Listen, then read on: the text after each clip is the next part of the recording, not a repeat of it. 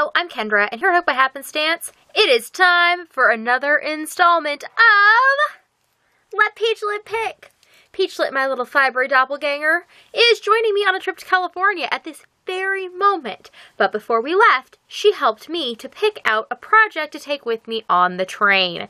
The way she did this is we're going to spin her around, pull a clip. The clip corresponds to a box in my stash. We'll go in there, see a bit of my stash, and then I will make a quick judgment on what project I'm going to begin based on Peachlet's recommendation. Kendra from the present here. I just wanted to pop in and let you know my progress on the last thing that Peachlet picked. So the last thing she picked was a burnout pop in the color Moonshadow, which I ended up working up into a desert wind triangle shawl, triangle scarf, triangle something or other by the Make Do crew. It is a free pattern on Ravelry, which links you to their blog for this incredibly simple and I don't know, it was an instant gratification project, definitely. And here is my finished product. So you basically, simple triangle shawl. The pop does all the work for you on color transitions. When I got to the third color, I did white till the bottom, and then I started decreasing the yellow, the dark purple, light purple, and then bound off. So I'm happy with how this turned out. It's light and airy, and it's, you know, got the nice long tails. I've seen lots of the patterns people put tassels on, but I'm not a tassel or a pom-pom kind of person because my cats try to eat them, and that is not good. But I did have some complaints about this burnout pop. The white yarn has speckles of like the yellow and the purple in it, but they don't seem like super intentional looking to me. The yellow just kind of looks dirty. So you might want to keep that in mind if you're interested in this color of burnout pop. Maybe just like look at the color. If you're a person that's bothered by that, maybe pick a different skein. I think it would look better if there was more little dots of the purple in with the white. Then that would be okay, but the way the yellow is just kind of weird. But back to Peachlet of the past, picking my projects to bring with me. You ready to pick something for the train, Peachlet? Alrighty. Just give her a little toss here and pick this one. I don't know what number it is. Do you know what number it is? Okay.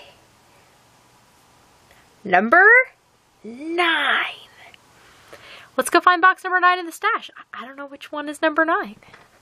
So here we have my yarn stash. It is not numbered sequentially, so we must look at all the boxes and find box number 9. Ooh, what's in the box? Ooh, so this box contains 5 different shades of Red Heart Soft. These are currently being worked up into a Tides of Chain Afghan.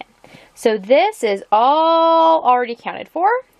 Then the back here has my Lion Brand Heartland stash. So we have the black color, the pink color, more of the black color, the dark blue, the light blue, and the cream color. Yes, they all have names, but you know what I'm talking about. And then there is this bag of Mill End gray yarn.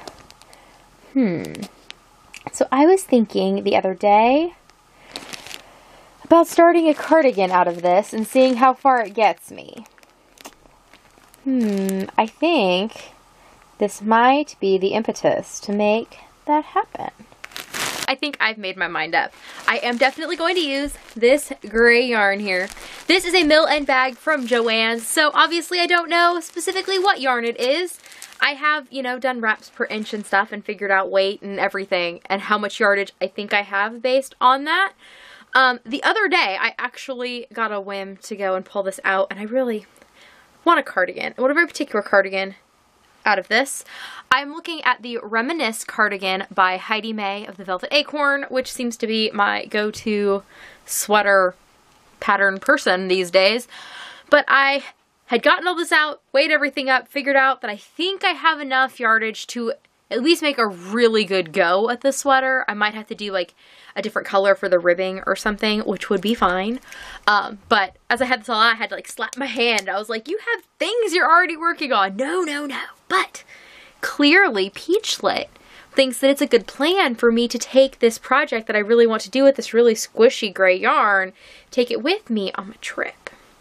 So I think I shall do that. Note, the Reminisce pattern is a paid-for pattern. It's $5.50, I think, on Ravelry. So I will go purchase the pattern, make sure it's all downloaded on my phone, grab my supplies, and pack this away into a project bag to take with me on my trip. And hopefully I will come home with something beautiful. It might not be completely done by the time I come home because obviously I'm taking other projects, but I can probably get a good start. On the screen next to me, there are links to other videos in the Let Peachlet Pick series, and down below is a link to my Etsy shop if you would like to check out my project bags and crochet creations and help support me so I keep making fun, free, crafty content for all of you. I'll see you next time. Bye!